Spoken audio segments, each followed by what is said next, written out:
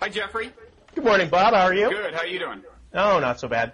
Good. We've got some developments on the weapons front. This China anti-satellite test and some stuff in Iran that also bears on the impending apocalypse. And when as the apocalypse approaches, I always like to check in with people like you who know something about weapons. Now, first of all, you're actually leaving Cambridge, going to New America Foundation in Washington, right? Yeah, that's right. That's right. March 1, I'll be the director of their Nuclear Strategy and Nonproliferation Initiative. That's great. Steve Clemens is assembling quite the powerhouse there. He brought Flint Leverett over not so long ago, and there's other people. I was thinking, after the next election, when the Democrats take power in the White House, it might be easier just to move the State Department to the New America Foundation rather than making you guys move your furniture. I would be very happy with that outcome. You think so? Yeah, exactly. Plus, Foggy Bottom has its name for a reason. I like Dupont Circle a little bit. No, I think that should be the first Democratic initiative. Okay, well, listen, on this China thing, I gather that China has finally started talking about it and conceded that they did test an anti-satellite weapon. Right. And they say they're not in favor of an arms race in space, as they put it, which of course is not actually where the arms race we're talking about would take place anyway, because these are ground-based weapons, right? Right. Well, I mean, what you have there is a sort of legacy of more or less the 1970s. There is this entire kind of historical debate about uses of outer space, and that's always the phrase that gets used, is arms race in outer space. But that, like most international negotiating terms, that's way outlived its usefulness, but it still gets used. Okay, now China, in the first round of coverage on the newspaper coverage, in both the Times and the Washington Post, I think it was noted, and I'll ask you if this is accurate, that China had been interested in a ban on this kind of testing for some time. Is that right? Yeah, that's right. Starting in about January '99. Okay, and there had been no action on that front, not just during the Bush administration, but we had 8 years of Clinton administration during which I guess America did not take much of an initiative in terms of securing a ban on this kind of testing, right? It was the opposite of an initiative. I mean, what was happening was the Chinese were saying they were worried about missile defense, and so they wanted to talk about an arms race in space, and the Clinton administration, which was basically terrified of the Republican Congress, was like, absolutely not. And so the Clinton administration and the Bush administration actually shut down international negotiations at the CD more or less consistently since 1999. And also, I gathered there was a certain amount of momentum emanating kind of from the Pentagon. I mean, there is this U.S. Space Command thing, and its doctrine, going back to the Clinton administration, has been that it wants to secure, I gather, the eternal control of space by the United States. Yeah, there are a whole bunch of phrases like that, like the ultimate high ground and all kinds of goofy stuff. There is definitely a component within the Air Force that wants to do this, and the U.S. Space Command essentially got merged with another command, Strategic Command, which handles all of the nuclear weapons. And so they got kind of dampened down a little bit. But there are always Star Warriors running around. Okay, now let's run through the kind of the logic behind a ban on anti-satellite weapons. I mean, the logic deployed by people who favor that. And let me tell you why I actually think we're really at kind of quite a crossroads here, the whole planet is, in terms of figuring out whether we're going to clamp down on this kind of stuff or not. And I honestly don't know exactly what you'll say, whether I'm over-dramatizing it or not, because we've never talked about this. But first of all, there is an argument that transparency, even symmetrical transparency, I mean, especially symmetrical transparency in some cases, tends to be stabilizing, right? I mean, if you imagine, say, India and Pakistan, they both have nukes. If you imagine the kinds of things that are likely to trigger an actual nuclear attack, they tend to be things like, one side imagining that something's happening over on the other side, in terms of, a marshaling of forces and a massing of troops or something. This is really weird. that it might know was actually not happening if things were transparent and it had good satellite imagery, right? Right. Well, I mean, this is really weird because I made exactly this point in a paper a couple of years ago that in the middle of I guess it was the Kargil crisis, maybe that was like 99. I'm going to screw up the dates, obviously. I mean, at one point we more or less just showed the Pakistani satellite photographs of the Indians in order to get them to calm down. And that kind of thing is totally valuable. And, satellites are good for that. And so in a situation where one side thinks that it's all of a sudden going to go blind, not only is there the risk that they're not going to be able to see what's going on and that they're going to overreact, but that they might overreact preemptively. And actually, I mean, the people I worry about doing that is the United States. I mean, to walk through the logic of an anti-satellite ban, when we start to look at how we're going to protect our satellites, we're hugely dependent on space assets. There are actually essentially no effective defensive measures. Things in space are moving so quickly that you can't really shield. It's not super practical to put, interceptors up. There aren't really any good defensive options. And, we're not going to deter the Chinese by threatening to knock out the, 6 satellites or whatever they have at any given time. And so I think the thing that the U.S. military is going to conclude is that the best defense is a good offense. And that early on in a crisis with the Chinese, if they see any indication that the Chinese start shooting down satellites, you're going to get a massive escalation. And that's something I'm really worried about. There's also the possibility of, in an environment where they have a whole array of these weapons, there's the danger of misinterpreting some kind of outage in a satellite as an attack, right? Oh, yeah. I mean, once you have 2 nuclear forces that are kind of tightly bound together by, timelines and vulnerabilities, the chance that something minuscule is going to set off a kind of spiral, I think is, well, I mean, it's more than 0, and with nuclear weapons, more than 0 is too much of a risk. Yeah. I mean, it seems to me the basic situation is when the Pentagon imagines itself fighting a war, it plausibly, logically, rightly says, we want to have the advantage in information. I mean, its job is to imagine fighting wars. On the other hand, if you back up and ask, wait a second, how are we likely to keep ourselves from getting into a war with a nuclear-armed superpower, which would be nice, then you start seeing the advantages of actually constraining our ability to cripple their information capabilities, if that would mean constraining their ability to cripple ours. In other words, symmetrical transparency. And this is not just kind of a far left argument. I think a lot of a fairly broad spectrum of people who think about arms control would say, in the long run, symmetrical transparency is a good thing for the United States compared to the alternative we're talking about, right? Right. I would think that that's true. The thing that I was going to say is I've got a friend who works for the Air Force in a reasonably important space position, and I think under no circumstances could one refer to this person as being on the left. And his argument is essentially very similar. I mean, he thinks that, typically speaking, we use space largely for routine and peaceful purposes, that the U.S. military basically uses space for routine operations, and that when we are going to go in and fight in some place, that is usually geographically limited and a sort of short in duration event. And so it's always struck him as being kind of crazy to organize this massive peacetime routine architecture, to organize that entirely around what are essentially rare and unusual events. And so, he tends to be much more of the idea that, space ought to be about handling things like navigation and communications. And, if you're going to actually be fighting someone, then you've got typically enough lead time that, you do that with assets in theater. Yeah. Yeah, I actually wrote a piece for the New York Times about 6 years ago, New York Times Magazine, about, as commercial imagery was starting to come online and more companies were launching these commercial satellites.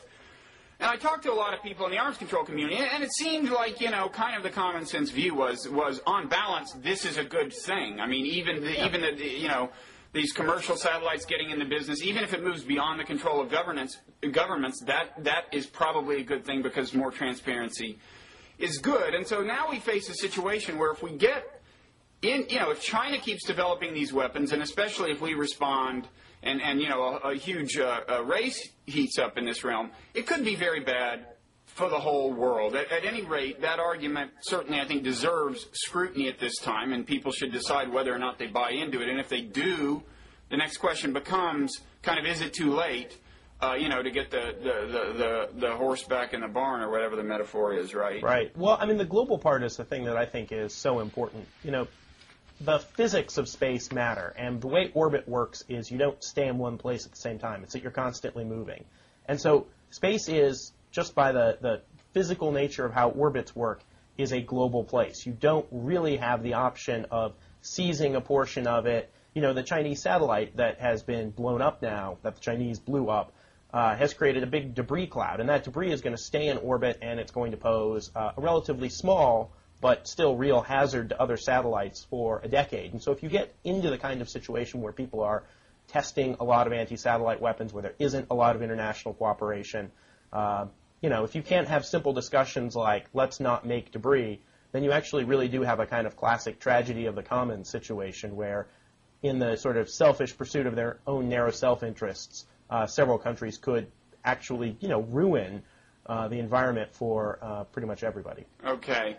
So, it would be nice to stop this thing before it gets to be too far. I mean, it'd be nice to stop this before China actually has tremendous confidence that they can destroy satellites on demand. Me off? I was heartened by some things I read on your blog, Arms Control Wonk, to the effect, a couple of things. First of all, they seem to have done 3 unsuccessful tests before they finally got one to succeed, which is all the more reason we should have gotten into this business of working on a treaty, a while ago. And again, the responsibility, as you said, goes back to the Clinton administration. I mean, we laugh at the neocons for thinking that America can be eternally preeminent.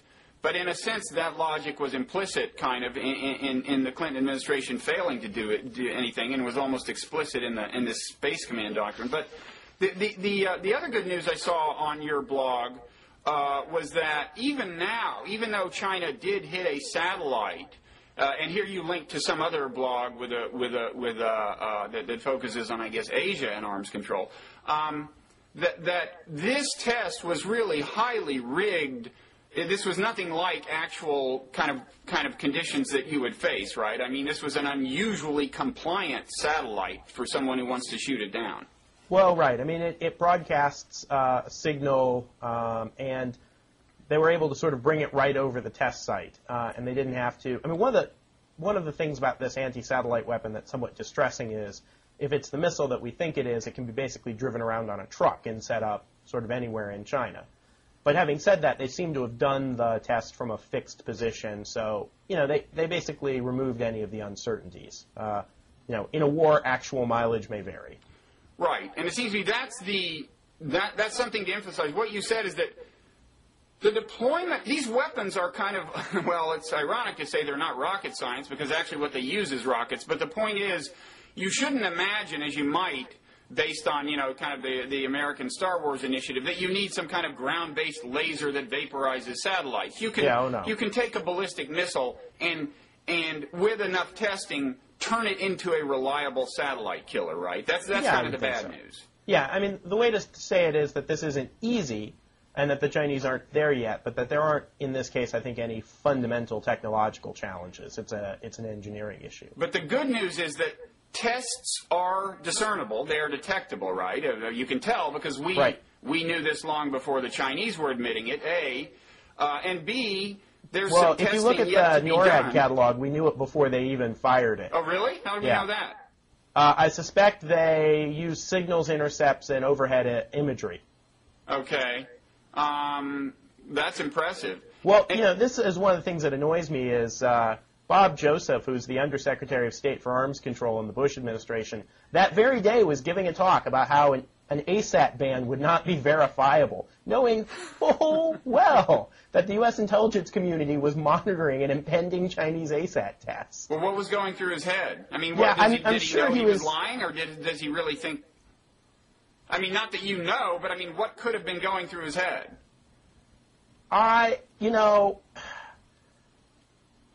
I think if you say something over and over and over again, and he's been saying an ASAT treaty is not verifiable since the 1970s, I don't think anything's going through your head. I think at that point it's become such a rote statement that, his brain shuts off, his eyes roll up in the back of his head, and he's basically speaking in tongues at that point. So is there is that an argument that had more validity before our detection capabilities were what they are today?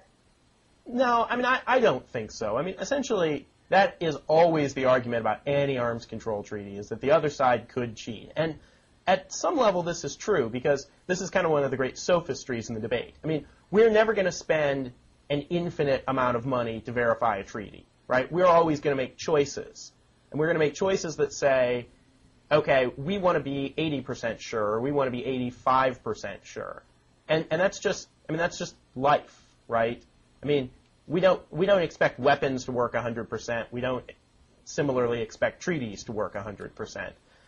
So, right, but if you have an 85% chance of detecting it sounds like we have a very good chance of detecting the testing of this system. That's right. The question is between the rocket launch and, right. the debris that ensues if they actually succeed, right? Right. The question is it's usually phrased as, can you detect militarily significant cheating?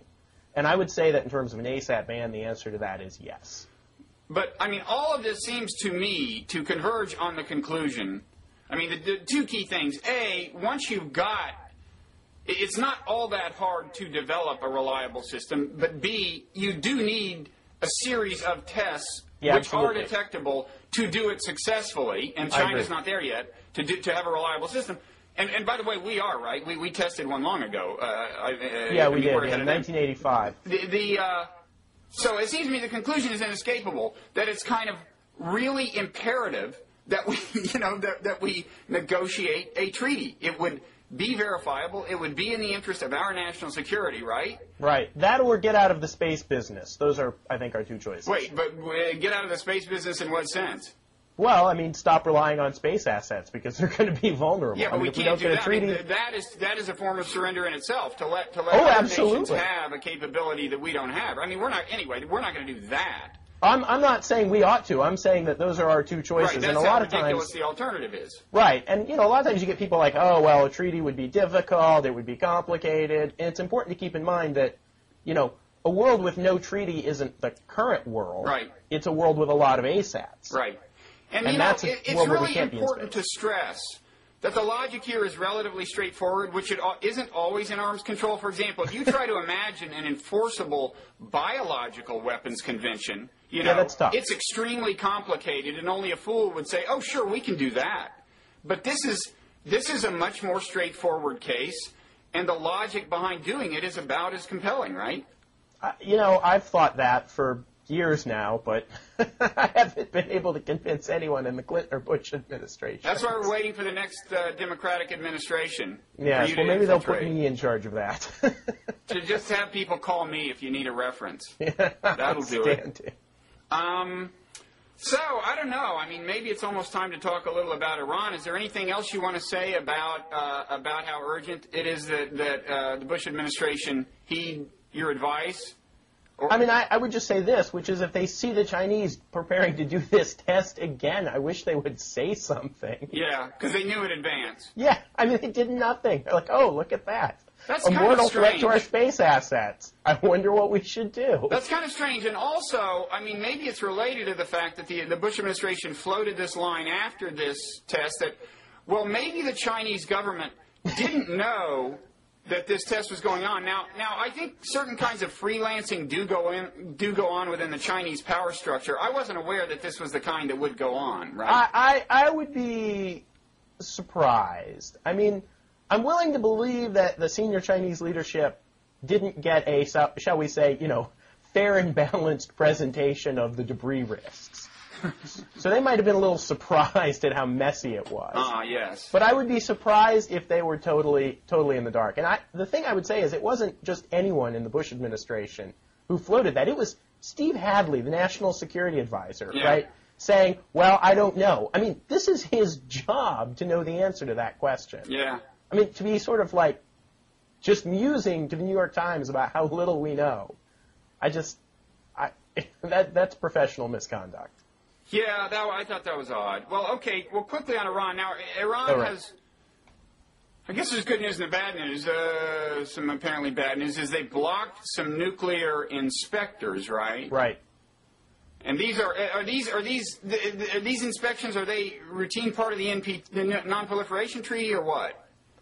Well, I would have to double-check exactly what those guys were going to do. But generally speaking, Iran had, in the sort of lead-up to the last couple of months, maybe the last year, had been accepting more intrusive inspections than they were obligated, and more or less they've been scaling back their cooperation. Yeah, in fact, I think they said this doesn't relate to their compliance with the NPT, so maybe this was some of the more liberal inspections they had been tolerating that are now... Yeah, and I admit I honestly haven't had the precise opportunity to check. I suspect what's going to happen is, the Iranians are going to have some pretext or some excuse, and so they're going to argue it wasn't part of their obligations. I mean, I'm someone who thinks that, at this point, the letter of Iran's obligations is not quite enough, given that, they violated the letter quite a bit. And so, for me, the legality of blocking the inspectors is not so important as the sort of what that says about how that regime feels about cooperating right now and the level of our awareness of their program. Well, the Non-Proliferation Treaty in general is not as tight as it needs to be, right? Yeah, I would say so. I mean, that's actually a nice way to say it, is not as tight. I mean, I hear a lot about loopholes and things, and I think sometimes that's a little bit casual. But at least in the case of the NPT, there is sort of a great silence on the issue of the nuclear fuel cycle, right? Which are not just reactors that make power, but the ability to enrich uranium and reprocess plutonium, all the stuff that you would also want to do to build a bomb. And there's been a lot of good thinking about that, but not like a lot of political will to do anything about it. Okay. Now, and Iran is doing this, by the way, in response to the UN sanctions that we sponsored. Right. Now, on the positive side, Ahmadinejad has kind of gotten his knuckles wrapped a little, I guess. As I understand this, first of all, a newspaper kind of owned by the cleric who Khamenei, who actually has more power than Ahmadinejad, kind of said that Ahmadinejad should be distanced from the nuclear power operation or something? Is that something like the truth? I actually hadn't seen the newspaper report. I had seen another report that suggested a similar knuckle wrapping, which was that Khamenei, the supreme leader, which is a pretty awesome title, has more or less been sort of shunning Ahmadinejad and making it difficult for him to see him and not really consulting with him, and more or less has been marginalizing him from nuclear policy. Now, the fact that ends up in a newspaper, right, directly criticizing him, that kind of thing, if were true, would be absolutely a great, indication that maybe there was a little bit more sense of compromise. Seems to be the case. He also came under criticism from this dissident cleric who is not part of the government structure, but he ran into that. And then also in these local elections, I don't know, a week or two or three ago, that reflected on his standing, although he wasn't in them. His side did pretty badly, I guess, and it was taken as a little bit of a popular rebuke of him. Yeah, we were actually surprised by that here. I mean, we thought that the same dynamics that pushed him into office were going to, help candidates like him, I guess is the way to phrase that, in that election. And we actually were talking about scheduling a conference here, and we deliberately avoided that election and this kind of current time period because we figured that, it would be kind of a glum period, and we wanted to at least let the election go by. But it shows, just because we're Harvard. And I guess the question we can't know the answer to is, now that he seems to be drawing criticism from within the power structure in particular, and also from without, Ahmadinejad, that is there are several possible explanations. One is that they sense, because of these local elections, that he's weakening, and they've been waiting for their moment. Right. Another is that they really don't like these UN sanctions, not to mention the prospect of more, although I don't know how really potent the current sanctions are. The third one that the Bush administration might stress is that we do seem to be amassing, a little bit of an attack capability in their vicinity with, aircraft carriers and stuff. And maybe to some extent that's what's leading people to finally try to stifle Ahmadinejad. I don't know that we have any way of choosing among those theories, right? No, yeah, in fact, I think we don't. I mean, one of the things that drives me nuts about the way that people talk about these debates is there's almost this assumption that a country like Iran is going to respond mechanistically to whatever we do. If we put twice as much pressure, they'll be twice as compliant. But, in reality, it's the classic Tip O'Neill formulation. All politics are local. And the reason that the Iranians make decisions and the reasons that the Chinese make decisions have a lot to do with their own internal domestic arguments. And so it seems to me that, Ahmadinejad, just simply by virtue of rising to a position of influence and power, made a lot of enemies because there are people who covet that position themselves. And, it seems that we've got to, on the one hand, be willing to be strong and show that we are serious about, punishing them if they go down the nuclear weapons route. But on the other hand, if we have to give them sort of the same amount of carrots, right, to go with the sticks, all of the benefits that would come with cooperation, and then hope that in their own internal debates, right, that people use that to undermine somebody like Ahmadinejad. Mm-hmm. But I think it's, this is an art, not a science. Okay, so I guess the good news, bad news there is, the bad news is that the Iranian government shows no diminished determination to acquire nuclear weapons. They're blocking the inspectors and so on, I guess, and the good news is that the guy in the government who seems to be the one guy you might worry would actually do something crazy with the nuclear weapons seems to be losing power. Well, the way I would say this is, if you imagine a meeting between Ahmadinejad and, somebody who's sort of moderate, they're probably going to have a series of arguments, right? And it may be that the moderate side is going to decide that it's stupid to fight over blocking inspectors, because if you support blocking inspectors, then you'll look tough with with the people in Iran, and so, you focus your battle on something else. So, to me, that's the important part about being involved in negotiations. A lot of times I hear this conservative critique that, we shouldn't be involved in negotiations for negotiation's sake. And that to me is frankly stupid. We use negotiations to get intelligence, to learn how other governments make decisions, and frankly, in international politics, 90% of the time, you're just playing for time. Yeah. Okay. Well, I know you've got to head down to Washington or something, right? And yeah, I do. And then India. And go infiltrate the power structure? Yeah, exactly. Well, I've got to look for an apartment. Well, good. Well, you should keep quiet about that.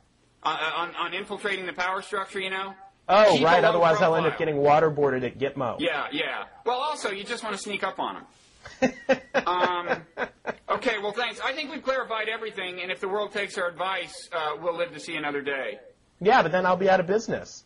Oh, well, then let's don't run this. Okay. How about 50% of our advice and just avoid a nuclear war? Okay. Well, I don't think you actually have to worry about running out of a demand for your services anytime soon, I'm sorry to say. Yeah, I think you're right. Well, it was good talking to you. Same here. See you around. Yeah.